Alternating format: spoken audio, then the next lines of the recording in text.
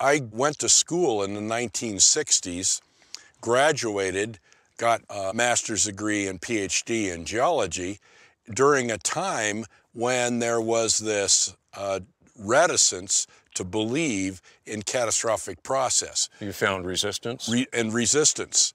But over the years, that's changed enormously. And professors that usually question my way of thinking have now come alongside of my way of thinking.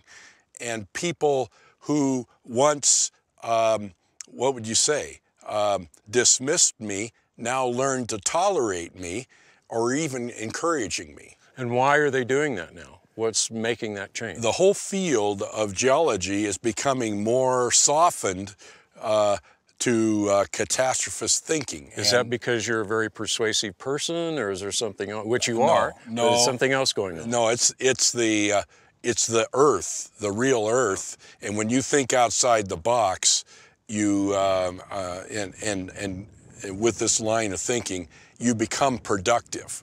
Okay, and it's kind of bland and boring geology, thinking about only the present, forming some things around us. But when you start looking at the whole group of features that could be possible for forming layers like we see here, then people not only tolerate me, they encourage me to do my best work.